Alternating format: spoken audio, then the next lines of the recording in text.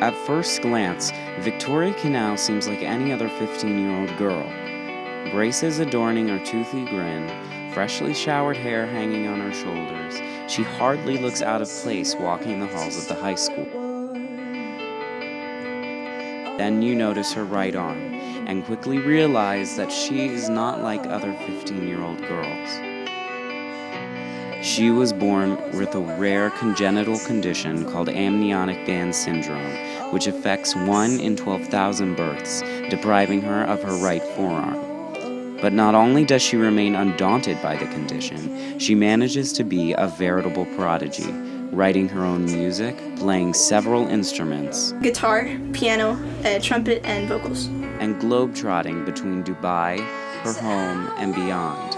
She's graced the stages of Berkeley's Performing Arts Center and has been featured on networks like BBC and NBC. And her songs aren't the bubbly pop you'd expect from a teenage singer-songwriter either. So this is called Little Girl, and yeah.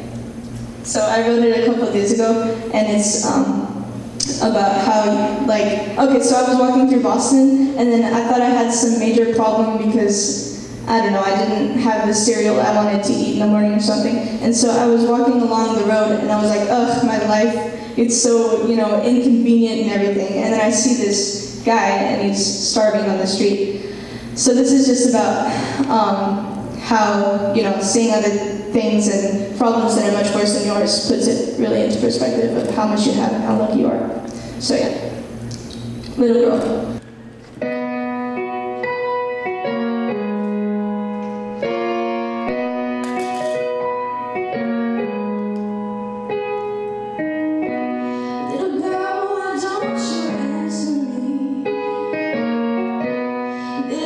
Her love affair with music started from a very young age. I guess my first time performing for other people, outside of my family, you mean? Because outside of my family is a very different story. Yeah. Hi. Outside of my family was probably when I was taking piano lessons at 6. I had to do a recital at the end of the month, and so I did my very first piece, and it wasn't actually classical piano. It was "You Got a Friend in Me" from Toy Story, I believe.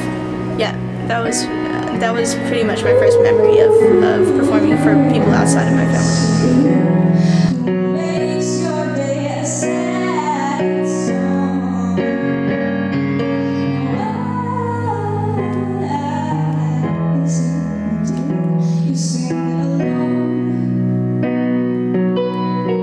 I love creating music, and I think that so no matter if I were born without my disability or I would still love music as much as I do. Yep.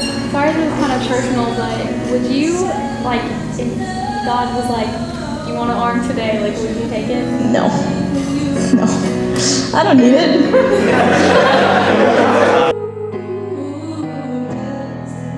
After seeing her, speaking with her, listening to her, and identifying with her, it's easy to see that underneath her guise of a regular 15-year-old teenage girl lies truly understated greatness.